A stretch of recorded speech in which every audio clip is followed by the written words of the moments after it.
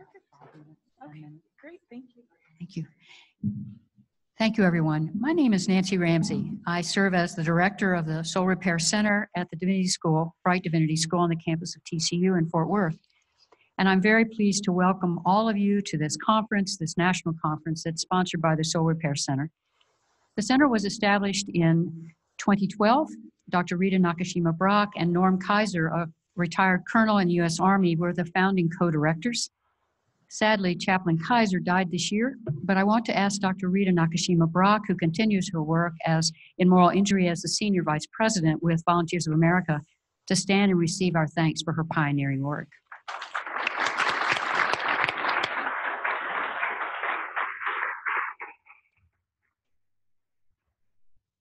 From its founding in 2012 until June of 2017, Dr. Brock worked tirelessly to promote public education about moral injury around the country and internationally, and to encourage research.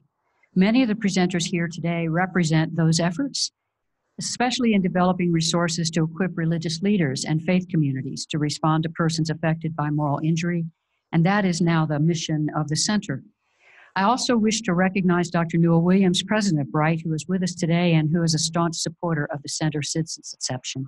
Dr. Williams.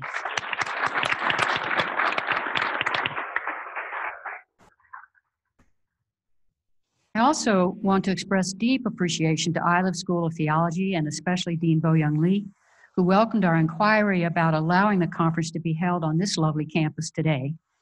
The two schools both participate in a network of seminaries seeking to equip persons for military chaplaincy that also includes Boston University School of Theology, where Dr. Shelley Rambo teaches, and she will join us in the opening plenary. Iliff's dean, Dr. Bo-Young Lee, will welcome us after lunch since she happens to be teaching a seminar this morning. And in her stead now is the Reverend Dr. Kathy Kelsey, Dean of the Chapel and Spiritual Formation, and the Gerald L. Schlesman, Professor of Methodist Studies. Please welcome Dr. Kelsey.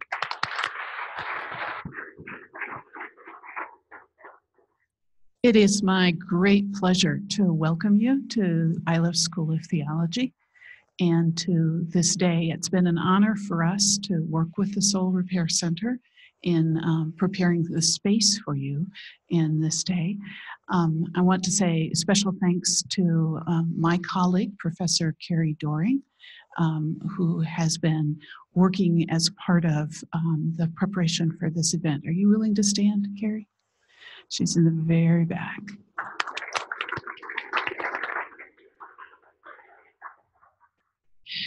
I get the pleasure of making sure you know the logistics you need. Restrooms, go out either door to your right. There's a handicapped restroom. If you go to the men's room and then look to your left, there's a handicapped restroom there as well. In case of emergency, if you need to get out of the building, if you go out the right door, you just keep going right around and you'll be immediately outdoors, or go out the door you came in and go left and out the door that you came in. There is Wi-Fi in this room. If you would like to connect to it, the password is theology@Denver! Capitalized theology, theology capitalized @Denver! And you're more than welcome to join us on that secure Wi-Fi system. I think we'll leave it there. Okay. Okay, food will be outside, actually in the hallway between these two sets of doors, both at the break and at lunchtime. And if you have any other questions or needs, please don't hesitate to ask me or any other Iliff person that you encounter. Welcome.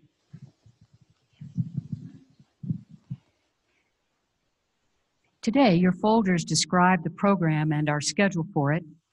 I want now to express particular appreciation to the Reverend Amanda Henderson, I'm happy to say a graduate of Brite, and the director of Interfaith Alliance Colorado, based here in Denver, and Rabbi Kim Garinger, who have guided the preparations for the interreligious opening ritual that was available to each of us individually as we arrived, and which we will experience together in a few moments at the official opening of our conference. Thank you especially to the three religious leaders who have led us or contributed to the opening ritual. And I also will join Kathy Kelsey in expressing appreciation to Carrie Doring, Professor of Pastoral Care and Pastoral Theology, Pastoral Counseling at Iliff. Dr. Doring has worked very hard to help make this conference a success. In recent months, she has experienced both the deaths of one of her sons and a few weeks ago, her husband. It seemed wise for her to step away from conference leadership in the context of such grief. You see in our documentation that Dr. Doring offers a very important voice in developing resources for spiritual care with those affected by moral injury. We are also very sorry that U.S. Army veteran and community Muslim chaplain Sharita Hossain is also too ill to join us in this conference. She would have been a part of the opening panel and led a workshop, and we will miss her and Dr. Doring on the first panel and in the workshops this afternoon. For those of you familiar with Iliff, I need also to say that, especially today, we miss Dr. Larry Graham. So I'm already in tears. Dr. Graham is Emeritus Professor of Pastoral Theology and Care, whose death a year ago, shortly after his retirement from Iliff, was a profound loss to the field of pastoral theology and especially for the constructive work in moral injury. And you will hear his work cited in your workshops and in the plenaries today. I am very grateful to the Iliff staff who have worked so hard to accommodate the needs of such a conference that just kept growing in size. Donna Fry, Soon Beng, Andy Reeder, and Kyle Monroe. Kyle is in the back making sure that sound works.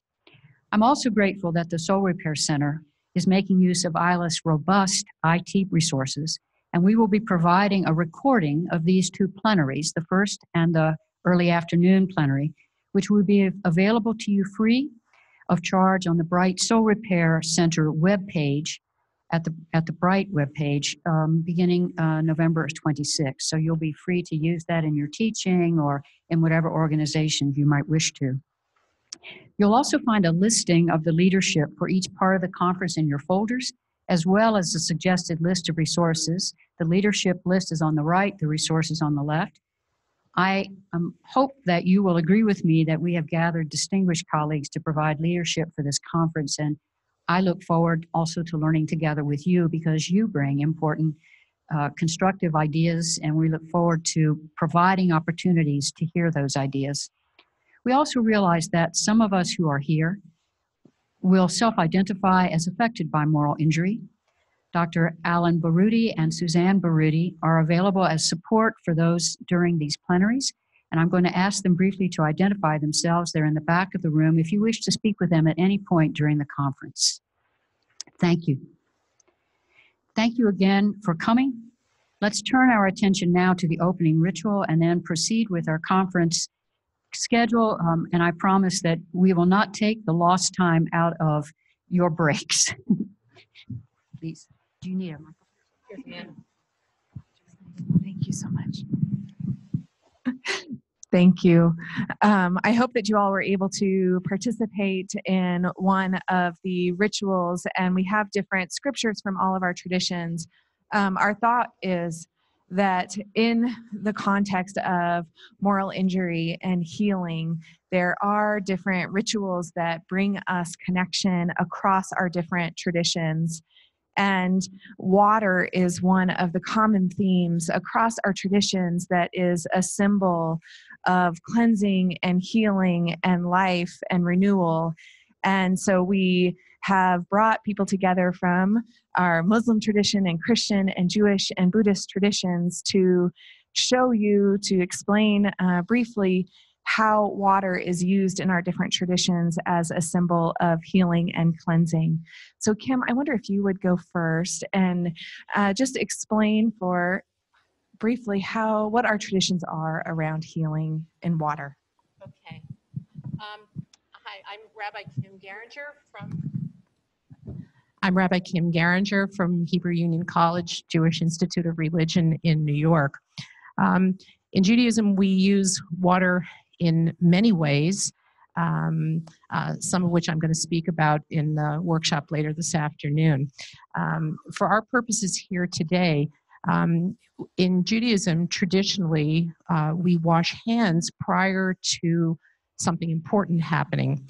For instance, waking from sleep, before prayer, leaving a cemetery, before breaking bread, and hand washing performed by ritual leaders prior preparing to bless people. The way we do it, and I had the opportunity to show a few of you, is to wash each hand 3 times. So I'm going to do that now, and then I'm going to offer a prayer that I think is particularly important at the beginning of this conference. So this is how we would do it. It's a little easier if you have a jug that has 2 handles. But once, twice, and twice, and 3 times, and 3 times. And I would say, Baruch atah Adonai Eloheinu melech haolam, shehechianu v'kiyamanu v'higianu lazman hazeh. Blessed are you, source of all life, who has kept us alive and sustained us and enabled all of us to reach this very special moment. Amen. My name is Anthony Hill, 24-year Army veteran and ordained Methodist minister. And I chose the Love Feast to share with you today. And some of you were able to stop by. This little known ritual in the Methodist tradition is one that emphasizes the fact that love given is not love lost. And so the setup in the particular ritual is similar to communion, except you would have bread and you would have water instead of the wine. And as congregates come forward, they're given a piece of bread by the person leading the service. And then they go around the room and they tear a piece of bread off the piece that they have to others that they meet, and they pass the piece. At the end of that, everyone should have as much bread as they started with or more. And then water is passed around, and then each individual is asked to ritually drink the water. And that comes from 1 Corinthians 12:13, where it says we're all baptized into one body, whether we're Jew or Gentile, slave or free, and made to drink into the same Spirit. And so I say that we all, whether we're Jew, Gentile, Christian, Muslim, non-affiliate, whatever, drink into the same Spirit, and may the peace of God be with you. My name is Kulsum. I am the Executive Director of Multicultural Mosaic Foundation, which is an interfaith organization. And as they explained, water is important for Muslims too. So we have 5 times daily prayer, which we believe you communicate directly with God, Allah for Muslims. So in order to be able to communicate with God purely and in a perfect way, that you have to clean your physical body and also your soul too. So we, it's really difficult to show all of them over here, but I can explain it to you guys. And it's interesting, we wash 3 times too.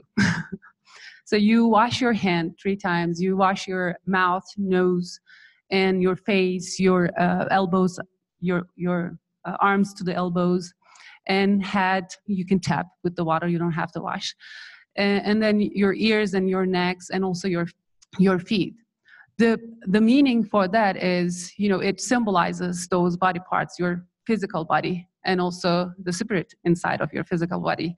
So you can clean, and you can just you should also think that while you are doing those, if you have done, or if you have intent to do something wrong with those physical parts of your body, that is a kind of repenting, so purifying yourself, so you can be able to communicate with God. So I have some little informations over here. If anyone wants to get, I'm going to leave it over there that you guys can take it. Thank you. Thank you. Hi, I'm Reverend Diana Thompson. I'm a minister at the Tri-State Denver Buddhist Temple, which is located just in downtown Denver. For our ritual, It is, we call it the bathing of the Buddha.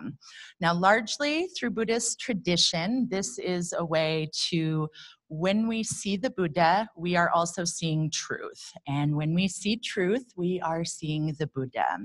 So it's a way to sort of show respect to the Buddha, but also to wash the kleshas, the defilements, off of ourselves and get ready for the day. And this ritual comes from the story of the birth of the Buddha. It is said that when he was born in Lumbini Garden, a sweet tea rain fell from the sky, and this was a way to sort of show that he was purified and was going to be a great enlightened being. For my particular sect of Buddhism, the only time we do this ritual is at the time of the Buddha's birthday. So when we do it, we come forward and we bow down, and we 3 times as well pour water over the Buddha's head to sort of take refuge in the Buddha, in the Dharma, which are the teachings, and in the Sangha, which is the large community. And I would usually need to be facing the Buddha here, but the Buddha is facing all of you. I will stand behind your truths today, so now you can see the truth itself.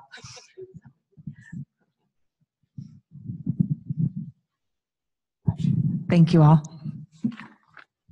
And if you want to take your things, and we're all done. Thank you, Nancy. Thank you.